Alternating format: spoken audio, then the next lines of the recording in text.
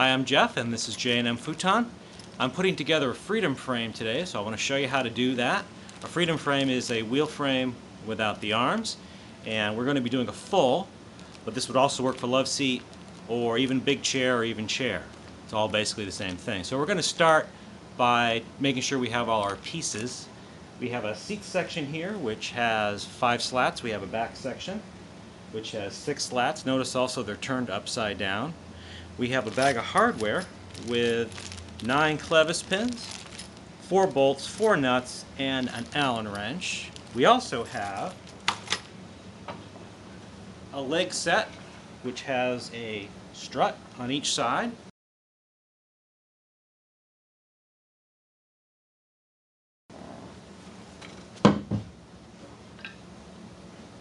We also have a leg set with no strut at all, and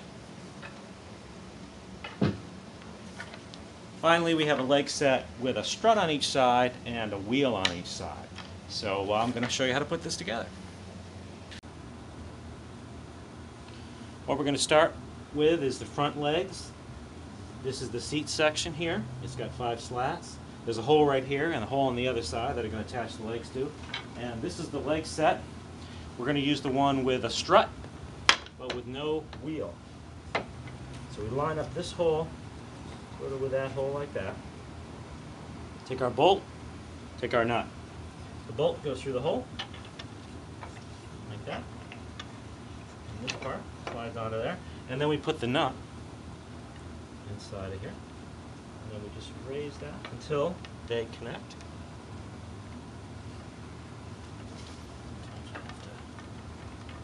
I'm just going to tighten it with my finger, but I'm not going to use the Allen wrench on it yet. Good. Clevis pin. Line up the holes in the strut. And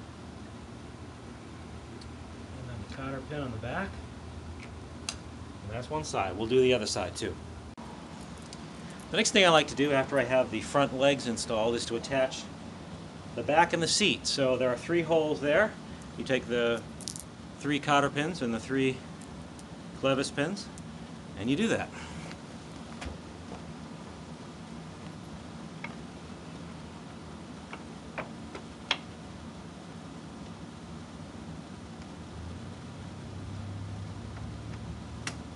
Line up that hole. Try to line up the middle hole next.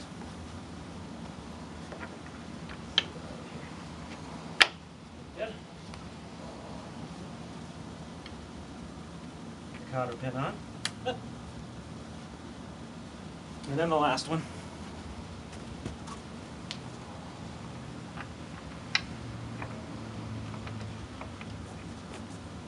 A little more difficult. There we go. Okay, all 3 are attached. Now, like the first set of legs, we're going to do the same thing with the middle set of legs. Again with the strut, this time with the wheel.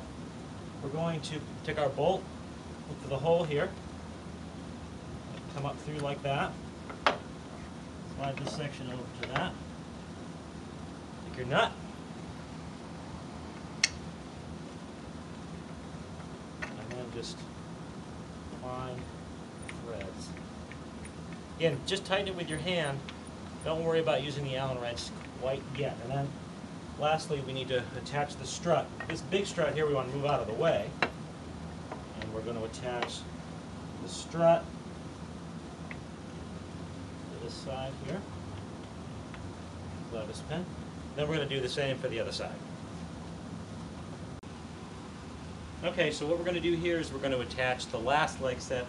This does not have a wheel or a strut, and it has a clevis pin at the top here that's already attached to the leg set. But we're going to use the clevis pin that came in the hardware to attach the bottom. Like that. And then this big strut here then attaches to the clevis pin that was attached to the leg set to begin with. We're writing this down, right? Do the same to the other side.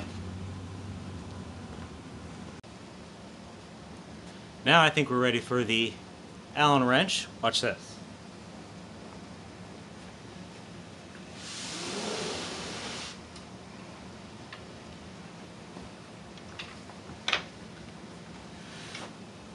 bolts. Tighten them up with the Allen wrench. Yeah, I dropped the Allen wrench.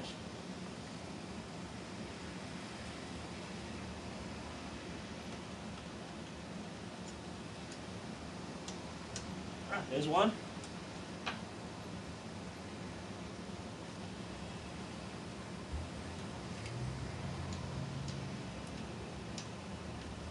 There's two.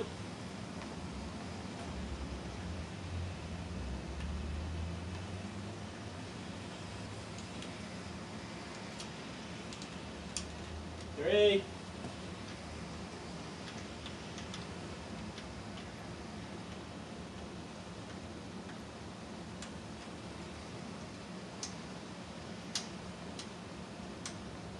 Four. Let's see how it works.